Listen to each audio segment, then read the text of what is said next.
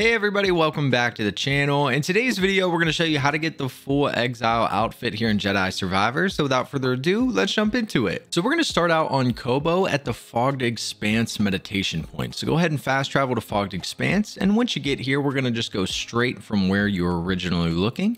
If we just follow this path down, we're going to stay to the left here. You'll have a couple little enemies hanging out. And when you come around this corner, we're going to be able to go through this cave. So we'll work our way through this little cave. We'll take another left, and back here is going to be a chest that's going to have your first item. Now for your second location, you want to head to Jeddah, and we're going to be going to the Anchorite base meditation point that's located right here on your map. So once you get to the Anchorite base, we're going to immediately turn right and just work our way around this corner here.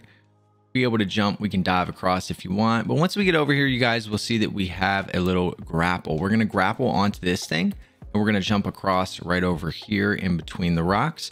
Now you're gonna have a giant scorpion down here, so what I would recommend is hitting your double jump and dashing so you can get as close to this wall as you can, because as soon as that scorpion spawns, he's gonna grab you.